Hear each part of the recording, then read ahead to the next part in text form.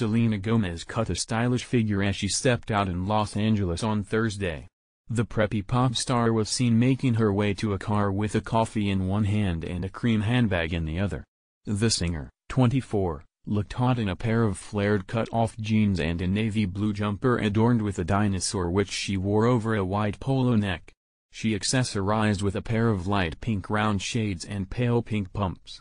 Ditching the extensions, she was showing off her natural head of shoulder-length hair which she wore in loose waves. Meanwhile, the previous night Bella Hadid and Sel's current beau The Weeknd both attended a concert at Madison Square Garden.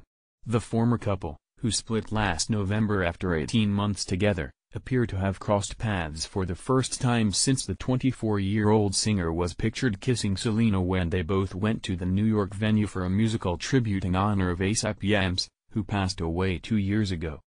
The Can't Feel My Face star was one of the performers at the event, along with the likes of Schoolboy Q, Kendrick Lamar, A$AP Rocky and French Montana. Meanwhile, Bella was in attendance with her friend Kendall Jenner, who is rumored to be dating A$AP Rocky. While it isn't clear if the former couple spoke at the event or even came face-to-face, they were hanging out with the same people. Celebrity jeweler Ben Baller shared a number of clips on Instagram, including one of his boy The Weeknd on stage, and another of him dancing with the models. It was recently claimed the 20-year-old beauty is hurt and p'd that her former boyfriend, whose real name is Abel Tesfaye, has moved on with Selena. A source said, Bella and Abel's split wasn't dramatic, but of course she's hurt and p'd that he's moved on so quickly with Selena. But Selena isn't worried about hurting Bella as they've never been that close. An insider said previously, Selena was always the girl who stayed away from a lot of the Taylor Swift crew, except for Taylor.